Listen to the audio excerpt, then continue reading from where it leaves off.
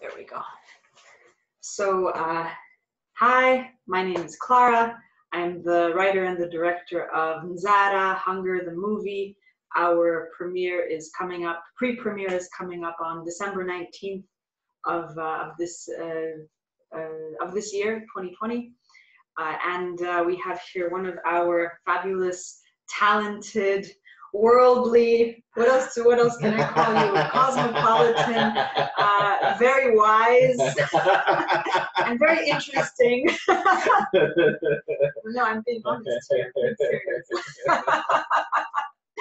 Actors, Brian. So maybe you can introduce yourself, Brian. Well, quite a magnificent introduction. Thank you very much for that introduction. It's so nice. Wow, this is how you see me. I'm so dumbfounded. I'm so humble. Thank you very much. Okay. Hi guys. What Clara said, my name is Brian. I am from Zimbabwe, currently staying in Poland, in Łódź, and also one of the actors in NZARA, the movie. And I'm so glad to be part of this project. Mm-hmm. Yeah. So, Brian, maybe you can tell us a little bit about Zimbabwe, about your country. What is it like? You know, because a lot of people and the people who will be watching NZARA, they've never been to Zimbabwe. Maybe NZARA, the movie, is their first encounter with Zimbabwe, their first encounter, of course, with Great Zimbabwe, and they're like, they barely know that maybe it's in Africa somewhere. So what would you tell those people about your country? Okay, that would be like, I wouldn't say tricky question, but I would like to put it out to the open that when I'm talking about my country, it's the motherland. And when I'm talking about my motherland, I'm going to explain it just as I am trying to explain my mother, my own mother, who gave me birth, or who gave birth to me, mm-hmm. right? Mm-hmm. So now the thing is, Zimbabwe is, when I think of Zimbabwe, now I'm in Poland, I have got something that is so spectacular to distinguish it from. When I think of Zimbabwe, I always think of its natural fruits. Whatever it is, which is so natural, mm-hmm. that's Zimbabwean. Because when I think of home, first of all, of course, when it comes to food, I think of sada. Because I don't get I don't get to eat sada every day here. Mm-hmm. And if I get it, I will it's like, wow, I have never been in this situation whereby I cannot get sada because I have to eat sada every day when I'm at home. But now, once in a while or once in blue moon. So when I think of Zimbabwe is just like a mother who have just given birth to a child, and the mother is just smiling to a child and saying, wow, come back, take care of me. I am your mother. I gave birth to you. I managed to see you growing up. I managed to give you everything that you needed. Although here and there are some stumbles. Of course, any mother would face some fights with the child, right? But I feel like Zimbabwe is always saying, come back, you need to take care of me. I also need to see, or I also need to enjoy the fruits that I gave birth coming back to me again to nurture me.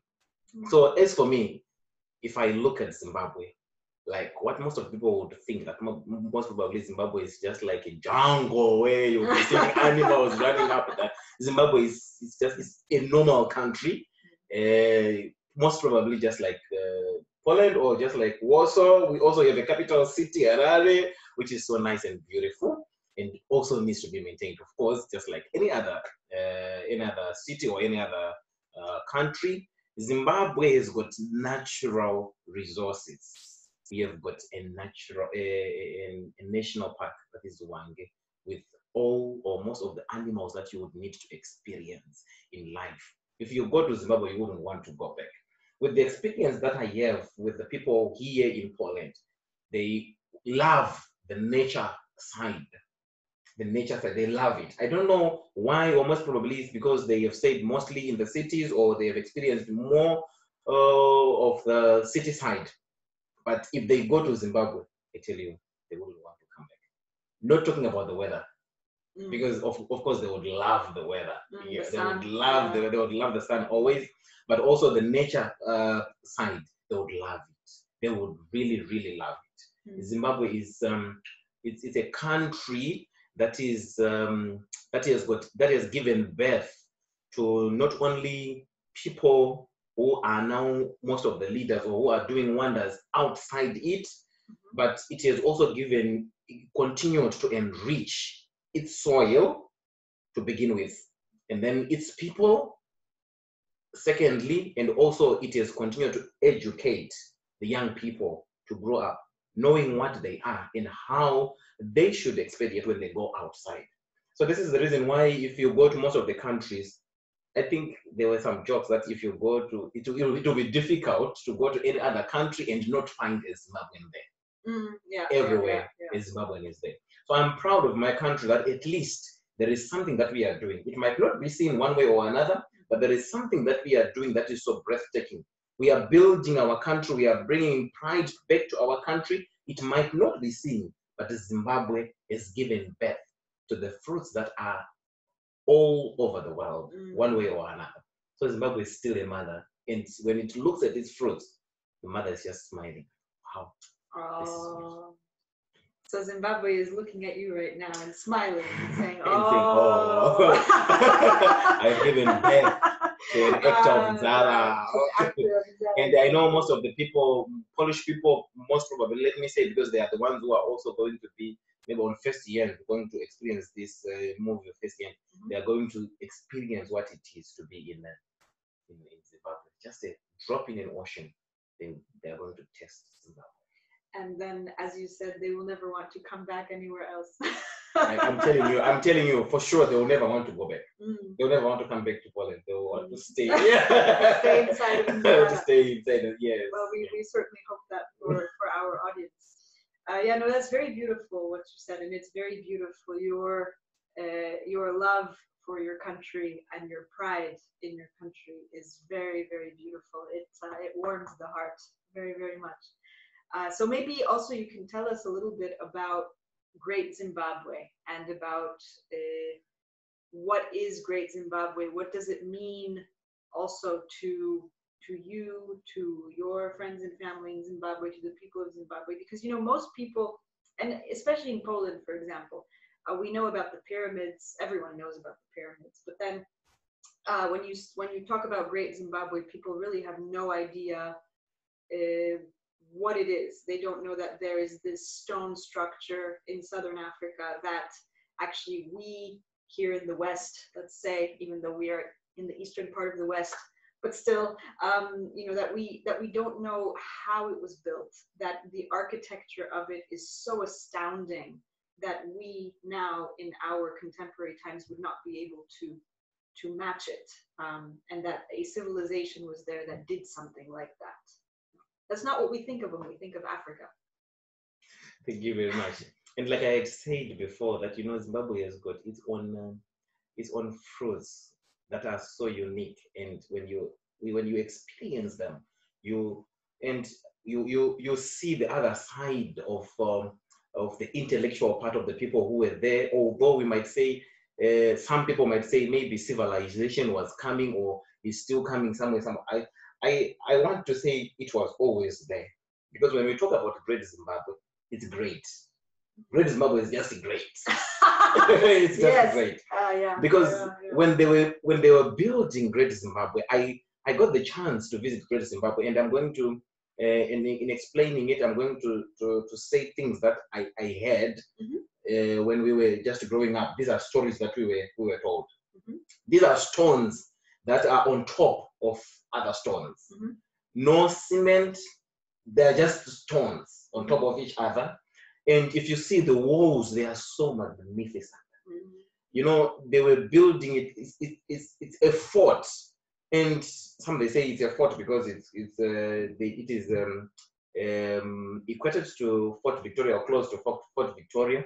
But if you see Victoria, I'm now going to Victoria Falls. If you see Great Zimbabwe in itself, it's the monument of the country. because, like I said, in hearsay, they say that's where the name Zimbabwe comes from. So it's called Zimbabwe, House of Stones. So the House of Stones from Zimbabwe, the Great Zimbabwe, there gives birth the name Zimbabwe. So which means if Great Zimbabwe has given birth to the name of the country, which means it is great, not only to itself, but to the whole nation. So when I visited Great Zimbabwe, what I saw there, I cannot actually explain it as it is, but I would really love someone to go and experience, just to get that experience. It's like on top of a mountain, or you will be going on top of a mountain whilst you are there in the small city of Victoria Falls. In that small city, Mashingo, yes, in Mashingo.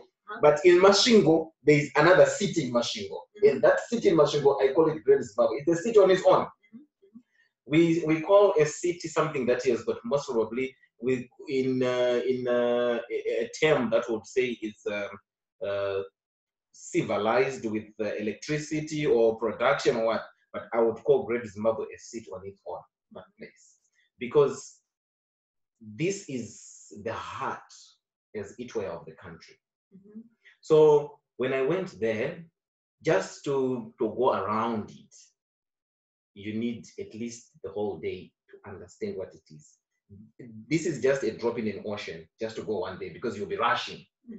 But you need actually more days to experience Great Zimbabwe, because you cannot just go up the mountain running and then you just go down just like that, because you'll be tired. And there are some caves where you need to go through to experience what was done here, what were they doing here. And there are some places, some huts, and there's a point whereby when you go up on top of the mountain, you will see everywhere where the king was staying. So the king would see everywhere, would see everyone. And they say this is where the king was staying, and you will see the whole family in the whole village, because the king was there. And no one would dare to go there, because that's the place of the king. And when the king calls you there, it's either you get something that is important that you are supposed to be discussing with the king, or you get done something that is wrong. So you wouldn't just go there. So the king is on top, and everyone is looking at the king. So it's like we perceive that God, well, I'm not saying the king is God, but we perceive that God is up and is looking at his children. And then he has given that to the fathers to look upon their children. This is what the king has always done, looking at the children, looking at the country, Great Zimbabwe. So Great Zimbabwe is something that is so breathtaking. And these walls, just imagine, they are still surviving. They are still there. And if you see them, you wouldn't know that they have survived for so long. They are still there. And if you look at them, people, they all perceive that there is always Great Zimbabwe, and they are proud of Great Zimbabwe. And this is the reason why it is called great, because it is great. It is really great. No, it is. It is. It's very, well, it's like in Zara, in the movie, what you were saying about the king, right? The king is like the sun. Exactly. The king is like the sun. Of course, it's like up there, and you cannot touch the king because it's the sun. If you touch this, you cannot even dare to go closer to the sun. No. Yes. You'll burn. Yeah, you'll burn. Yeah, that's how it is. That's how it is. Actually, this is the reason why I'm saying that the movie also says it. You know, this is how the king is. And the people are always saying, we need to feed the king. If the king is happy, the whole village is happy. So the people are looking up at the mountain, and they are defending their place. They are defending where they are. What is it? Mashingo, the Great Zimbabwe. They are defending it. But they are defending it inside, and up there is the king. So Great Zimbabwe depicts what the country is supposed to be. We are supposed to be protecting our own country. We are supposed to be there to help our country, to feed our country, whilst the king is there. If we feed the king, he is not only a servant to us, you know? He's a servant, he is a king. At the same time, he wants to provide us, but we also provide to him so that he provides us, so that we fight. Together with him, we fight together, and we get the food, we feed the people are happy. Yeah. So it's also the Great Zimbabwe gives a different vision for what leadership can do for people, Exactly. which is very different from all of the, I would say, corrupted politics all around the world right now, where politics has become divorced from actually trying to make people's lives easier, better, healthier. Yeah. If you check on Zara's movie, okay, imagine I'm referring to what you wrote. Me? If you check in Zara the movie, there's that part when people try and they fail, and they say, "What now?" And the king comes and say, "Let's go, let's do it. We can do it." And then the king comes and say, "Okay, fine, we have failed. So let me go myself as your servant. Let me go, and probably I'll have to talk to the moon softly and swiftly as the king." Now the king is giving not only to himself to the moon, but he is giving himself through the people to the moon. I have come. I am the leader of these people. Can you open your mind, open your heart, feed these people, right? They are trying and struggling to feed me, but feed them. I can die, but my people should not die. Yeah, no, that's very true. That's very true. Also, a different idea of the leader as a servant. Exactly. Yeah. But even in Zara, the movie, it takes the whole journey of being so crushed for the leader to finally become a servant. Exactly. Yeah. Exactly. So sometimes it is like that in different situations that we struggle to make our leaders servants, because they always think that, I am a leader, so I should just sit. I should just sit and wait to be fed, and then I grow fat each and every time. Grow fat, and fat, and fat. But when you are sitting in a chair and you are eating, you don't stand up, you are eating and you become fat, you become stuck in the chair. And when you die, it is difficult for people to take you out of that chair. But now, the movie, out of that struggle, one way or one day, the king decided to go down. He discovered that, okay, the people want to feed me, but I also want to be there for my people. I need to save them. Let me go. They cannot struggle on their own. Let me go. Yeah. So, like, one day we're always hungry, but one way or another we find ourselves getting food, right? And I always say, one way or another things will be fine. One way or another, the king will go down, and will go and ask the food from the moon. And we'll go and ask the moon to come down and give us the food, and we'll have that food. The whole nation will be fed. The whole nation will be at peace and enjoy the fruits. Yes. And if you have no idea what we are talking about when we talk about the moon feeding and all that kind of thing, watch our movie. And you will find everything out, and you will also be well fed, because that is the idea and the purpose behind this movie. So that's very wonderful. So you came all the way from this beautiful country of Zimbabwe, you came all the way to cold and gray Poland with all these sad people. How has it been for you? Well, I wouldn't say people in Poland are sad. Most probably it's because of the weather. Yeah. Because of the weather. But it's not always cold. Well, in summer, of course, you see many people going out. But what I loved about Poland the first time I visited Poland was in 2016, when Poland hosted the World Youth Day. So when Poland hosted World Youth Day and the Pope was coming, I also came with others from Zimbabwe. And then later on, I decided, I want to go back to Poland. I had an experience. We had a group of about 5 people. So we were working together, and each and every time where we would want to sing, we would just sing, and people were there, they would just watch us and enjoy whatever we would be doing. So we had an experience of a lifetime. So now what happened was, when we went to Krakow, we stayed 1 week in Łódź, in Lodz, and then we went to Krakow. When we went to Krakow, where we were staying and where we were having our day-to-day meeting. The distance was that we would need to get a bus and a tram. So we didn't know the name of the stop where we were supposed to get the bus from, going back home. So to get the tram from the center to go to that stop, and then from that stop home, it was difficult for us because we didn't know. We had forgotten. And worse, because there were many people in the center, trams and buses were no longer allowed to get into the center. So you would walk, and we are new in the city. We are new to the language. We are new to the people. And this is most probably all of us, the first European country to be. So in that confusion, at the same time, we are so excited. So in this confusion, we are trying to look for a way to go home. It happened 3 times that we got lost. We took tram that was going opposite direction of where we were supposed to go.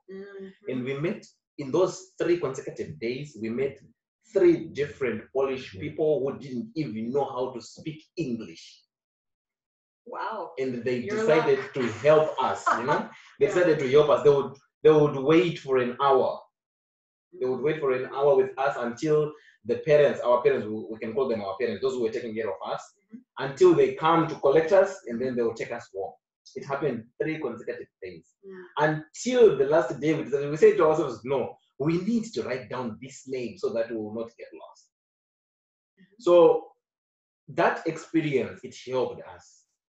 You know, not only these people who waited for us, but remember our parents at home, they were also worried because they knew we were foreigners and they needed to take care of us. And whatever would have happened to us, they were the first people to be contacted. Now, the thing is, after everything, after all this, they were all smiling at us. And I tell you, until today, I still speak with my parents. I even tell myself that, you know what, I've got a family in Krakow. And every time I get free time, they always want me to come to Krakow. Oh. Every time. And they call me their son. Oh. So imagine I'm far away from home, but I have got a home away from home. So it's something that is breathtaking. And,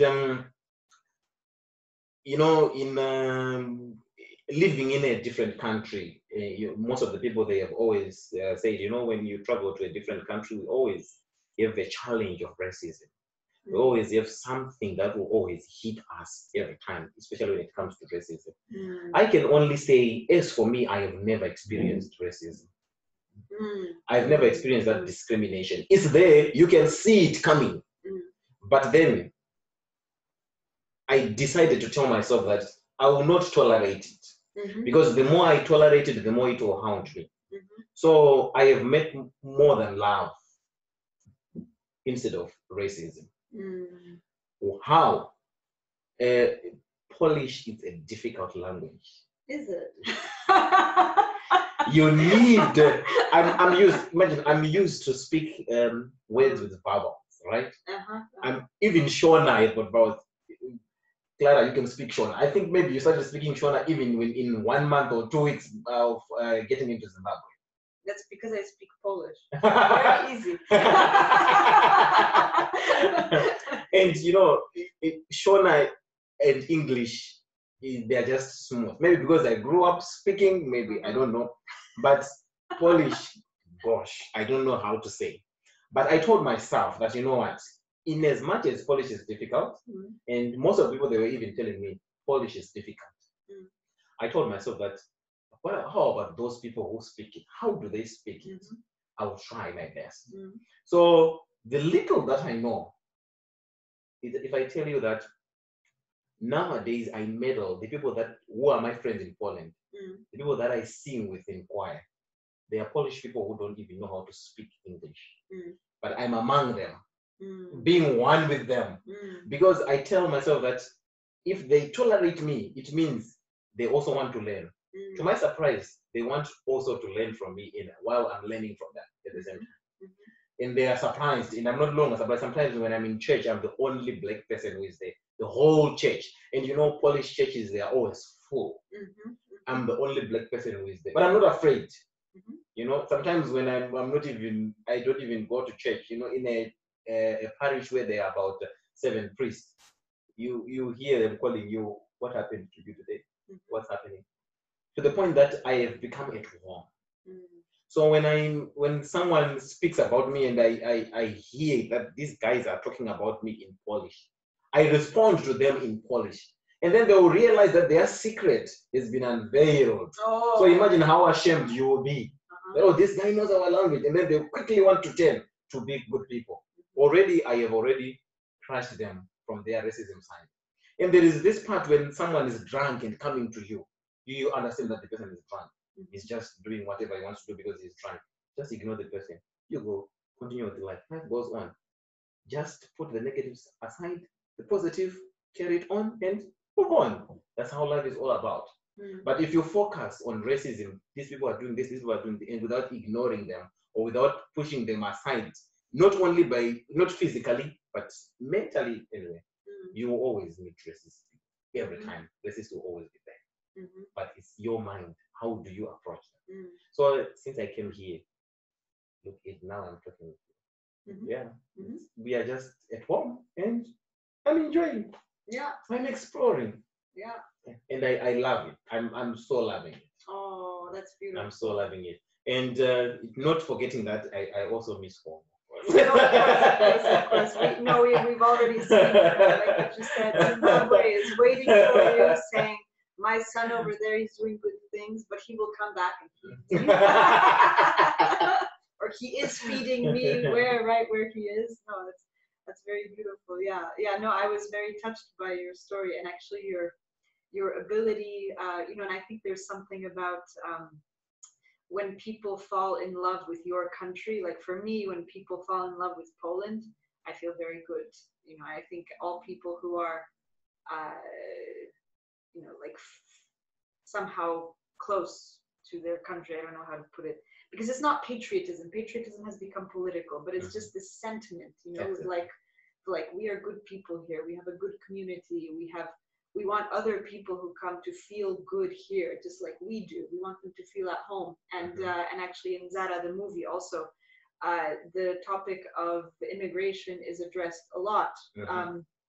A lot. Well, there's the whole issue even of people coming back home after having been in another country for a very long time. This idea of coming home to pray, coming back to pray, coming back home actually, and coming back home to yourself wherever you are. So I was very touched that also there's something about when people from the outside, when they come to your country and they see what's good about it, because there's so many things that we can go to a foreign country like a tourist for a week and you can say, this is dirty, there's graffiti here, this is stupid, these guys are drunk, this is broken, okay, let me leave and go home now. Yes. And then the rest of us, we sit here, we listen to those stories and we feel a little bit down. But when somebody comes here and they say, your people are good, your hospitality is good, your culture is great, then it lifts all of our spirits, So I really love that about how you feel here and how you feel, and that this country on all of these levels has welcomed you here. And go ahead. And I forgot something. There's always something about Polish people. Of course, I have met some people who were so violent to me. They were drunk. They were so violent. We do have an alcohol problem. Then I managed somehow to find my way out, like always. And then I just left them like that. There is always one thing that I have seen in Polish people. Polish people are so. If it's political or in politics, when it comes to voting, we call it rigging. They rig. How? When you just speak one word in Polish, they quickly jump and say, "Wow, you speak good Polish!" Yeah, so they have got a way of encouraging. They have a way of encouraging. So that way, it encourages you that, okay, you are saying Polish is difficult. But you're actually speaking good, and then it encourages you to speak more or to learn more. Not only one person or two people who have done this to me, but I have experienced many people saying, "Oh, you speak by just saying hi or by just saying dzień said, "Wow, you speak Polish! Wow, you speak Polish!" They love it, so they encourage you one way or another. They perpetuate you. So in that situation, you always feel loved. You know, when you do something and you are praised, the small thing that you do and you are praised, it gives you more courage and more energy to continue to do it. Yeah. Yeah, no, that's very true. That's what I've experienced also. And I also remember that very well in Zimbabwe as well, learning Shona. Yes. And having people, you say one thing, you say Makadi and you, and they love you. But I think it's the same impulse, which is that, and it does take wisdom to recognize that somebody is trying to find a point of communication with you. They're not, that we are all people. We're trying to find ways to build bridges to each other. We're not looking to look at a foreigner and say, oh, well, they have nothing to do with me, or I have nothing to do with them. Exactly. In some ways, I would hope that our whole world is evolving towards that understanding of all people, that there's no us and them. These are dichotomies that have hurt us badly, and continue to hurt us. But I think that you definitely understand differently, and your experience is also giving you that as well, which is beautiful and wonderful. Yeah. And also in a way, I mean, of course, in NZARA, the movie, the way that it has been created. If I look at the journey of NZARA, how it came from Great Zimbabwe to its premiere, to finding its people in Zimbabwe, and then being shut down, and then finding its people in the US, where it was fed on, it was a monodrama at that point. It was just me obsessed with this play that I couldn't find a form for, and then finding its way to Poland, and the animation studio taking it on, and all of these things, and then you guys showing up. This is a movie of immigrants. This is a movie of this is an international movie in that it has found its people in so many different places around the world. It's not a movie about a culture, even though it is very firmly set in Great Zimbabwe. And also it opens the doors for a return to Great Zimbabwe, which I think for all of us in the world, that means something different for every person. For Zimbabweans, it means one thing. For people outside of Zimbabwe, to really open our eyes to how wise and brilliant the civilizations, especially African civilizations, were and still are. And what is our blindness that we cannot see that we here in Poland don't learn about Great Zimbabwean schools the way that maybe you learn about I don't know, kings and queens in Britain in schools, right? Of course, we have learned a lot about European history. I think we have learned a lot. You know, I didn't even know about Austria and Hungary. When I was traveling, I passed through Austria, and I was like, okay, this is Austria. We learned about Austria and Hungary. So Austria and Hungary, are they still one country? Or now I go back, I revisit my history. Now I visited Hungary, and I'm like, okay, this is Hungary. I was learning about Hungary. And then I went to Czech, and I'm like, okay, it was Czechoslovakia now. There is Czech Republic, and then Slovenia, and then Slovakia, something like that. So all all this history is now playing around with me. You see, it's now coming back because I learned about it. Yes. Yeah. So now, that time, it didn't have anything to do with me. But now, because I learned it in high school, I learned it because my mother fed me with European history. Now I'm in Europe, and I'm now reliving it. I'm like, okay, I learned about this, I learned about this, I learned about this. Now I'm experiencing all these things. So this is just history that is coming back. And when I visited Torun, I got the chance also to learn about Nicholas Copernicus. Like, okay, this is where he lived. I learned about him as well. So these all are the things that are coming back. So yeah, it is important also. I think maybe you could also introduce Great Zimbabwe in the curriculum. No, I think so. I think absolutely. Yes. I think African history needs revisiting by people who can actually also really see what we are talking about. We need new ways of talking about it, all of it, including Great Zimbabwe. So, so watch our movie. Watch our movie, guys. Watch our movie. Yeah. NZARA is waiting for you. Yes. We need to feed the nation. Yes. We need the moon to come down. Yeah, we need the moon to come down. Yeah. Well, thank you so much for this interview, Brian.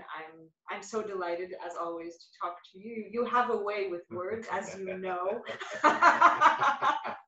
not just in the movie, but otherwise. Is there anything, any final words, thoughts, or ways also that people can contact you somehow that you would like to tell our viewers? Okay. First of all, I would like to thank Clara for including me into this project, NZARA the movie. It was not always easy, and it is not always easy to be incorporated in such projects. You need to find your way out, and one way or another, I'm in. If you want to talk to me, you can look for me on Facebook, Brian Briss Bareta, that's my personal account, or you can look for me on my Facebook page, Happy People International. We always encourage happiness, of course. How can you be happy when you're hungry, when you have got NZARA? You need to be fed so that you can be happy. So you can also look for our page, Happy People International, on Facebook, as well as contact us on NZARA the movie page on Facebook, Twitter, and Instagram as well. And I would also like to thank Clara for inviting me for this interview. Thank you very much. Thank you. Thank you so much. Thank you, Ndino Tenda. Watch our movie. Thank you very much. Bye, guys. Bye.